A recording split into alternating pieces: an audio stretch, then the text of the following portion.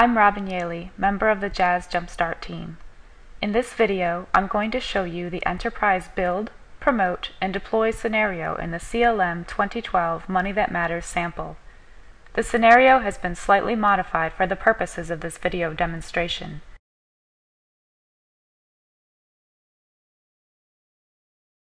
Here we will see 3 members of the Business Recovery Matters team perform tasks in support of a new requirement: validate loan term and amount.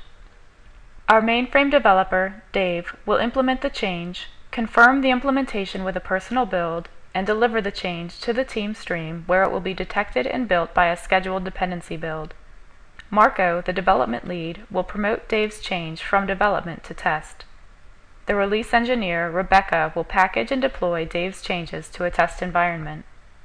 As we join the scenario, Dave has reviewed the new requirement and is ready to begin his work. He indicates that his work is in progress by selecting Start Working and Save.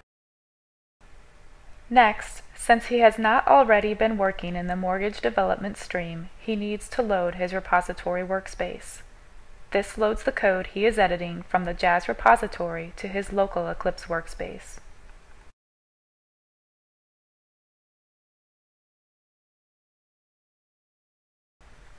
Next, Dave makes the necessary edits to his COBOL program.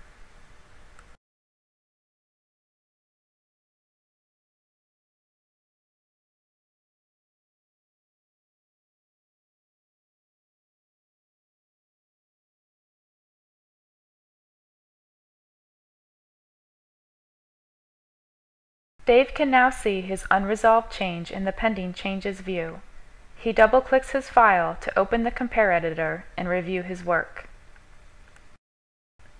Satisfied with his changes, Dave checks them into his repository workspace. He associates his new change set with his current task by dragging and dropping the task on the change set.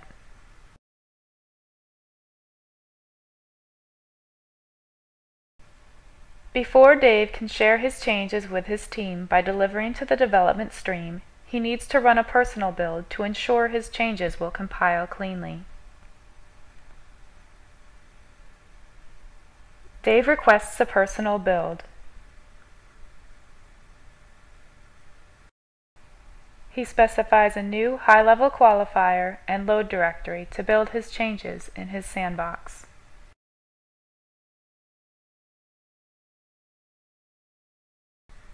When the build completes, Dave verifies that there were no compilation errors and his changes have been built.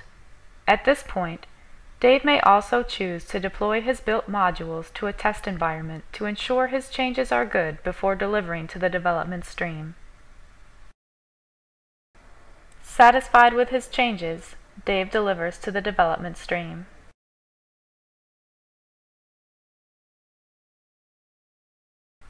He can now mark his task complete.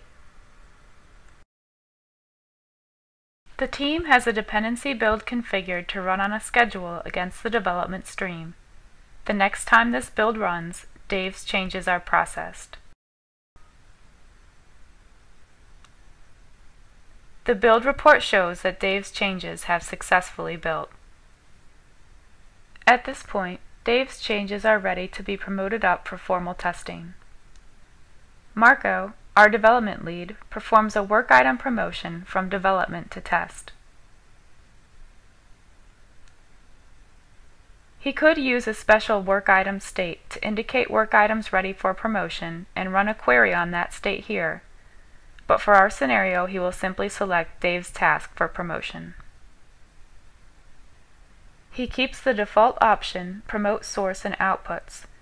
This means that when the promotion occurs, Dave's change sets will be delivered to the test stream, and the output that was built from his change will be copied from the development level datasets to the test level datasets. A summary dialog indicates that the source has been delivered and a promotion build has been requested to copy the outputs on the build machine. A summary work item is generated as a record of the promotion with links to the work items that were promoted, the promotion build results, and the build maps that have been created at the test level. Now that we have reflected in the SCM that Dave's change is ready for formal test, our release engineer Rebecca will package the promoted outputs and deploy them to a formal test environment. Rebecca selects to perform a work item packaging and selects Dave's work item.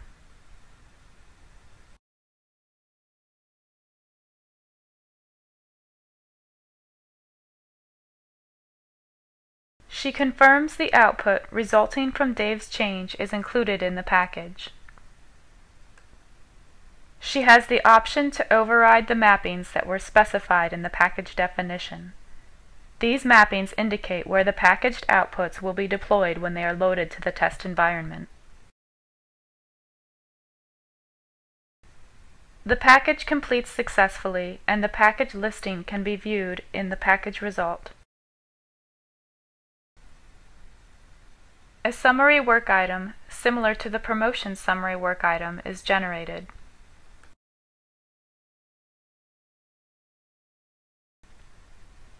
The final step in this demonstration is for Rebecca to deploy the package to a test environment for formal testing. Rebecca takes the default of load and deploy, which will copy the package to her test machine and then deploy the outputs to the dataset specified in her package mapping. She verifies that the package she just created is selected.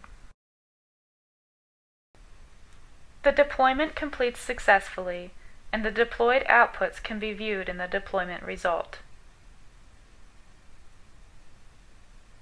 A summary work item, similar to the promotion and packaging summary work item, is generated.